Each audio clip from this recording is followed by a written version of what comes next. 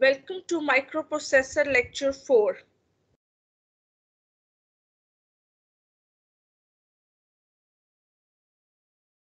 Today the lecture objective is detail the flag register and the purpose of each flag bit. Describe how memory is accessed using real mode memory addressing techniques. Describe how memory is accessed using protected mode memory addressing techniques. Flag registers of 8086 microprocessor. Basically flag register जो है ये एक special purpose register होता है. Flag bit जो change होती है वो बेसिकली हमारे पास 0 और 1 की वैल्यूज के ऊपर चेंज होती है और ये डिपेंड करती है कि हमारे पास जो ALU रिजल्ट है वो किस टाइप का आता है. ठीक है, उसके अकॉर्डिंगली फ्लैग बिट्स हमारे पास चेंज होती हैं. बेसिकली ये हमारे पास 8 बिट फ्लैग रजिस्टर होता है और सर्टेन कंडीशंस में या सर्टेन माइक्रो प्रोसेसर्स में ये 16 बिट फ्लैग रजिस्टर्स होता है. 8086 माइक्रो प्रोसेसर जो है उसमें 16 बिट फ्लैग रजिस्टर होता है और उसमें से 9 वैलिड फ्लैग बिट्स होती हैं और इसका फॉर्मेट हमारे पास इस पिक्चर में गिवन है जिसमें बिट्स D0 to D15 है और जो फ्लैग्स हैं वो कैरी फ्लैग, पैरिटी फ्लैग होता है, ऑक्सिलरी फ्लैग होता है, जीरो होता है, साइन होता है, ट्रैप होता है, इंस्ट्रक्शन होता है, डायरेक्शन होता है और ओवरफ्लो होता है. ये बेसिकली डिफरेंट फ्लैग्स हैं और इनका हर फ्लैग डिफरेंट ऑपरेशन परफॉर्म करता है. ठीक है, उसके बाद हम लोग आते हैं फ्लैग को हम लोगों ने बेसिकली 2 सेक्शंस में डिवाइड किया है. एक स्टेटस फ्लैग होता है, दूसरा क्या होता है कंट्रोल फ्लैग होता है. जो स्टेटस फ्लैग होता है वो बेसिकली हम लोग कहते हैं कि ये 8 बिट फ्लैग होता है मगर मोस्टली हम लोग यूज करते हैं we will only use 5 bit flag use किया जाता है.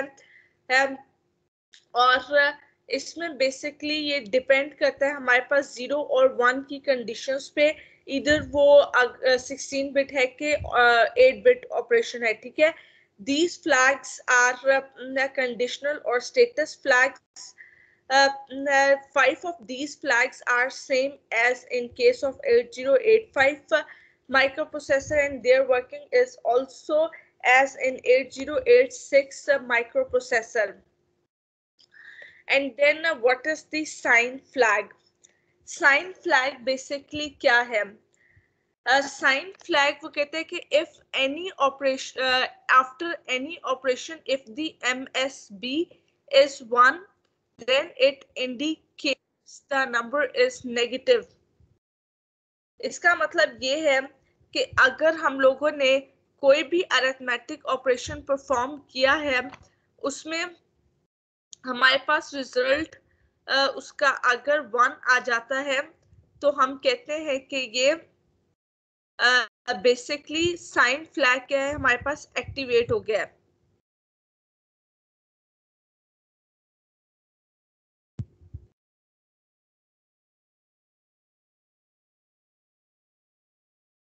And than zero flag.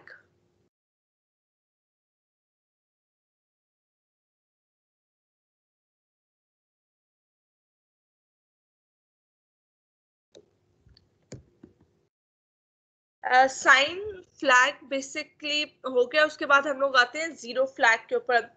Zero flag में अगर हमारे पास रिजल्ट 0 होता है, ठीक है, हम लोग के पास जो ALU रिजल्ट आता है वो अगर 0 होता है तो हम लोग कहते हैं कि हमारा क्या है जीरो फ्लैग जो है वो एक्टिवेट हो गया है. ठीक है, और उसके बाद है एक्सटर्नली कैरी. ठीक है, auxiliary carry basically certain conditions पे होता है जब हमारे पास ऑपरेशन परफॉर्म हो जाता है. ALU जब हमारे पास अपना ऑपरेशन परफॉर्म कर देता है उसके बाद अगर हमारे पास एक कैरी बिट बच जाती है तो हम लोग कहते हैं कि हमारे पास क्या है, ये ऑक्सिलरी कैरी क्या है, वो वाली बिट जो है वो एक्टिवेट हो गई है, सॉरी ये फ्लैग जो है वो एक्टिवेट हो गया है। हम लोग कहते हैं कि अगर हमारे पास कैरी जनरेट हो जाता है फ्रॉम लोअर टू अपर नेबल में, तो हम लोग कहते हैं कि क्या है, हम लोगों के पास ऑक्सिलरी कैरी जो है ना वो 1 होगा, ठीक है। अगर हमारे पास कैरी जनरेट हो जाता है फ्रॉम लोअर टू अपर नेबल में, तो हम लोग कहते हैं कि हमारे पास क्या है, ऑक्सिलरी कैरी क्या है, हमारे पास ये एक्टिवेट हो गया।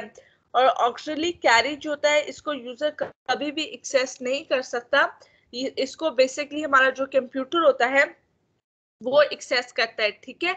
अब हम लोगों ने पहले स्टेटस फ्लैग को पढ़े हैं, उसमें मैंने आपको साइन के बारे में बताया, साइन फ्लैग के बारे में बताया, जीरो और ऑक्सिलरी कैरी के बारे में बताया। साइन क्या है, जिसमें हमारे पास मोस्ट सिग्निफिकेंट बिट अगर 1 होती है आफ्टर एनी ALU ऑपरेशन, तो हम लोग कहते हैं कि हमारा फ्लैग क्या है, सेट टू 1 का मतलब ये है कि साइन फ्लैग उसमें एक्टिवेट हो जाता है, ठीक है, एक्टिवेटेड बोला जाता है इसको। इसके बाद जीरो में ये है कि अगर हमारे पास ALU रिजल्ट 0 आ जाता है, तो हम लोग कहते हैं कि हमारा Z इक्वल्स टू 1 होता है और ये क्या है, ऑन हो जाता है, या आप कह सकते हैं कि ये एक्टिवेट हो जाता है। उसके बाद ऑक्सिलरी कैरी क्या होता है, जिसमें हम लोग जब अरिथमेटिकल ऑपरेशन परफॉर्म करते हैं, उसके बाद हमारे पास जैसे मैंने जैसे मैंने DC और H को ऐड किया, उसके बाद मेरे पास अगर आफ्टर रिजल्ट एक कैरी बच जाता है, तो हम लोग फ्रॉम लोअर टू अपर नेबल में हमारे पास अगर एक कैरी जनरेट हो जाता है, तो हम लोग कहते हैं कि हमारा जो ऑक्सिलरी कैरी जो है वो बेसिकली क्या है, एक्टिवेटेड है पड़ा, ठीक है। एक्टिवेटेड का वर्ड मोस्टली यूज किया जाता है, या इज सेट टू 1 बोल दिया जाता है, या विल बी 1 बोलते हैं, ठीक है। उसके बाद हम लोग आते हैं पैरिटी फ्लैग के ऊपर, ठीक है। पैरिटी फ्लैग में हम लोग कहते हैं कि अगर हमारे पास पैरिटी उसकी इवन होती है, ठीक है, अगर हमारे पास नंबर ऑफ वंस जो है, जैसे मैंने 2 नंबर्स को ऐड किया, उसके बाद मेरे पास जो रिजल्ट में अगर मेरे पास फॉर एग्जांपल 1001 एंड 1010 हो जाता है, ठीक है, मेरे पास अगर 4 वंस है, इसका मतलब ये है कि ये क्या है, इवन है। तो हम लोग कहते हैं कि इस कंडीशन में क्या है, मेरे पास इस कंडीशन में पैरिटी बिट जो है, पैरिटी फ्लैग क्या है, वो एक्टिवेटेड हो जाता है, ठीक है। If ALU result is even parity, then the parity flag is activated. उसके बाद हम लोग आते हैं कैरी फ्लैग के ऊपर। Carry flag basically hold the carry after addition or borrow after the subtraction and also indicate some error condition, ठीक है। हमारे पास कैरी if कैरी और बोरो अकर्ड होता है हमारे पास ये इन एनी ऑपरेशन, ठीक है, तो हम लोग कहते हैं कि हमारी कैरी बिट क्या है, वो एक्टिवेटेड हो जाती है, ठीक है, एक्टिवेट हो जाती है। उसके बाद हम लोग आते हैं ओवर फ्लैग के ऊपर, ठीक है। The overflow flag is set to 1 when the result of a signed operation is too large to fit.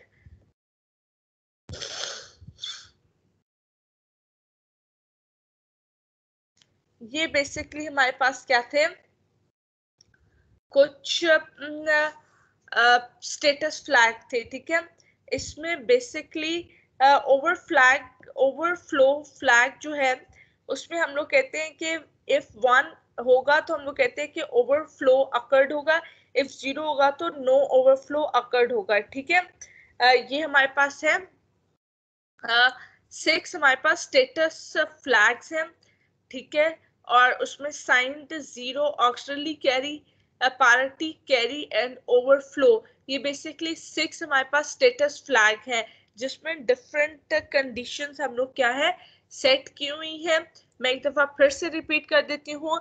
Sign flag में हमारे पास मोस्ट सिग्निफिकेंट बिट अगर 1 होती है आफ्टर एनी ALU ऑपरेशन या रिजल्ट के लिए आप उसको, तो हम लोग क्या कहते हैं कि वो जो नंबर है वो इंडिकेट करता है नेगेटिव को, और इस फ्लैग को हम लोग सेट कर देते हैं 1, या हम कहते हैं कि this flag will be activated. उसके बाद हम लोग आते हैं 0 के ऊपर। 0 में हम लोग कहते हैं कि if ALU result is equals to 0, तो क्या इसका मतलब ये होता है कि 0 फ्लैग एक्टिवेट हो गया, ठीक है। उसके बाद हम लोग आते हैं ऑक्सिलरी कैरी के ऊपर। ये जो होता है इसको हम लोग यूजर एक्सेस नहीं कर सकता, सिर्फ कंप्यूटर इसको एक्सेस करता है। और इसमें हम लोग के पास क्या होता है कि after arithmetic operation carry generate होता है फ्रॉम लोअर टू अपर नेबल्ड में और send to earth upper half. और फिर हम कहते हैं कि इसमें क्या है, AC इक्वल्स टू 1 हो जाता है। हम लोग कहते हैं कि ये फ्लैग क्या है, एक्टिवेट हो गया। उसके बाद हम लोग आते हैं पैरिटी फ्लैग के ऊपर। पैरिटी फ्लैग में क्या होता है कि हमारे पास ALU result is even parity, then the parity flag is activated। उसके बाद हम लोग आते हैं कैरी फ्लैग के ऊपर। After certain operations, arithmetic operations, if they hold the carry after addition or borrow, then we say that कि हमारे पास कैरी फ्लैग क्या है वो एक्टिवेट हो गया है, और ये इंडिकेट करता है सम एरर कंडीशंस को। ओवरफ्लो हम लोग कहते हैं कि अगर हमारे पास ओवरफ्लो इक्वल्स टू 1 होता है, तो हमारे पास अगर O इक्वल्स टू 1 होता है, ओवरफ्लो फ्लैग 1 होता है, तो हम लोग कहते हैं कि ओवरफ्लो अकर हुआ है। अगर हमारे पास 0 होता है तो हम कहते हैं कि no overflow occurred. and then we move to the control flag. Control flag basically तीन different flags के ऊपर depend करता है, which are used to enable or disable some basic operations of the microprocessor. These flags and their functions are listed below.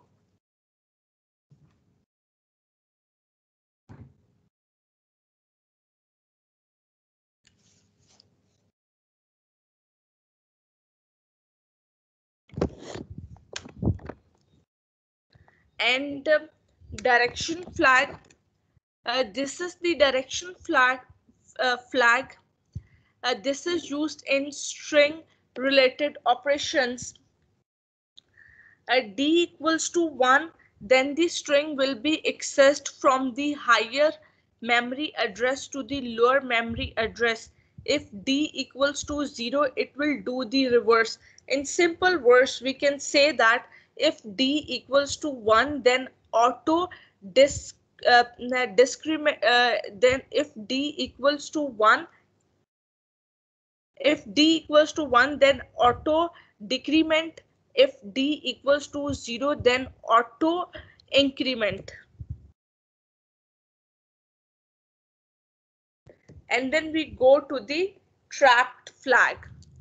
Trapped flag is basically enable. The trap flag enable trapping through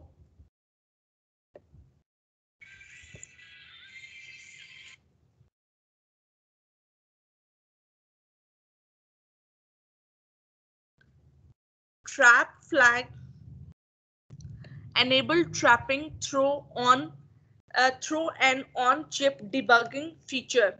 If T equals to 1,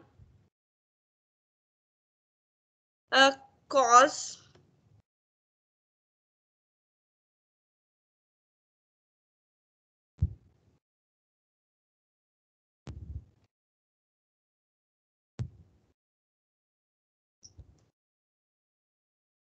if T equals to 1, cause interrupt after the execution of each instruction used for debugging. If T equals to 0, the trapping feature is disabled. Interrupt flag. This is interrupt flag.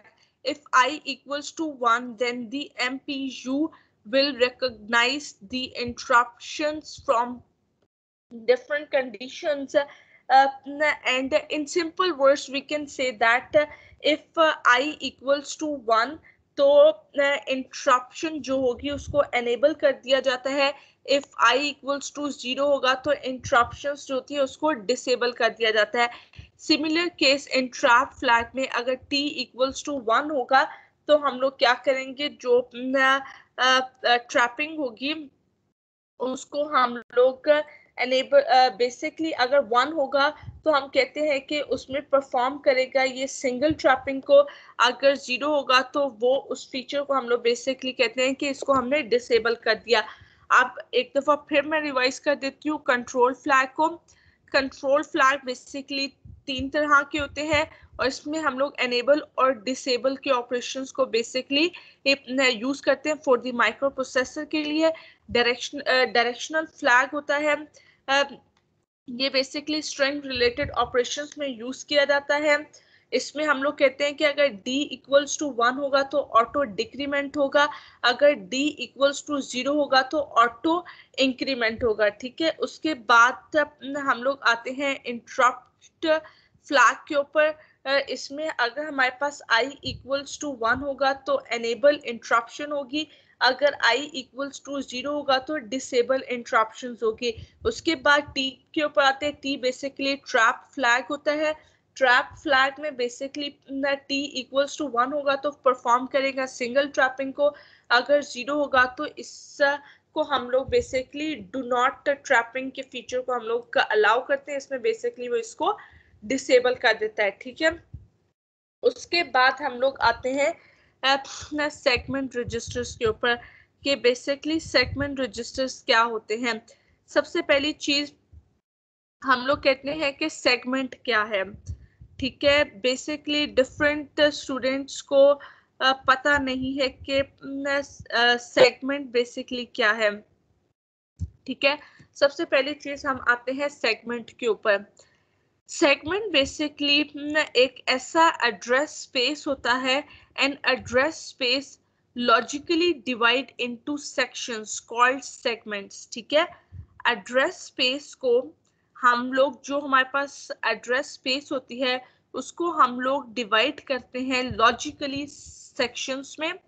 ठीक है, वो जो sections होते हैं उनको हम बोलते हैं सेगमेंट्स। ठीक है, to access a particular memory location, a program must specify both the segment number and the offset within the segment. ठीक है, फॉर एग्जाम्पल अगर कोई भी प्रोग्राम हम लोगों ने एक्सेस, बेसिकली मैंने कोई भी मेमोरी को एक्सेस करना है एक पर्टिकुलर लोकेशन पे, तो मुझे ज़रूरी है कि उसका सेगमेंट नंबर पता होना चाहिए। सेगमेंट नंबर पता होगा तो मैं उसका एड्रेस स्पेस को बेसिकली आइडेंटिफाई कर पाऊंगी। ठीक है, उसके बाद हम लोग आते हैं सेगमेंट रजिस्टर्स क्या होते हैं। ठीक है, segment registers store the starting address of a segment. To get the exact location of data or instruction within a segment, an offset value is required. 4 segment register in various versions of the microprocessor allow 6 memory segments. A segment register functions differently in real mode than in the protected mode. सबसे पहली चीज, segment registers basically store करते हैं starting address of uh segment का। ठीक है, अब मैंने to get the exact location or data or instruction within a segment, offset value is required. वही चीज जो मैंने अभी आपको बताई थी, an address space logically divided into sections called segments. To access a particularly memory location, a program must specify both the segment number and the offset within the segment.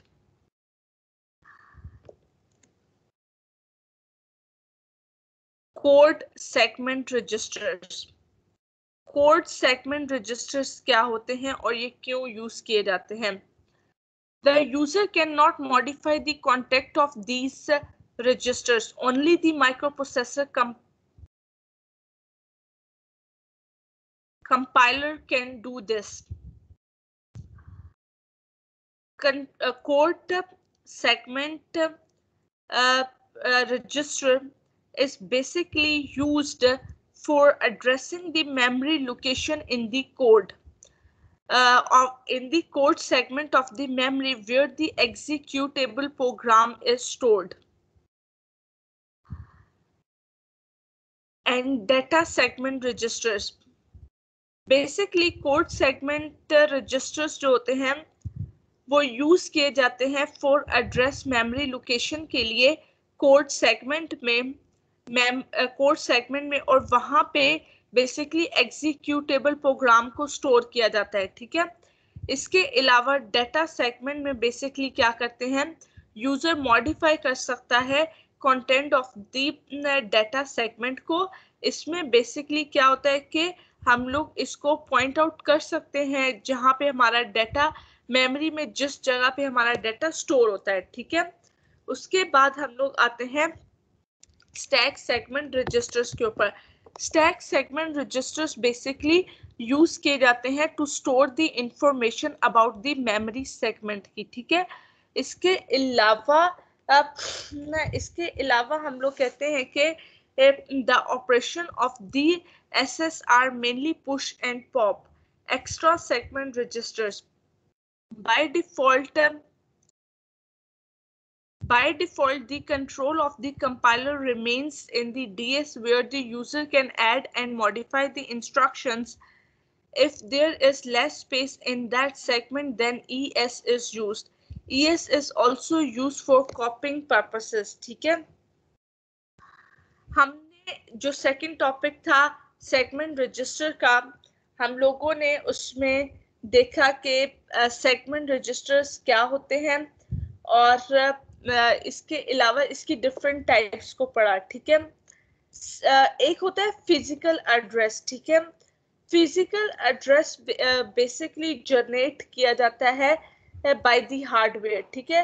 ये 20 bit address होता है और इसको calculate करते हैं by adding the segment address और the offset address, ठीक है।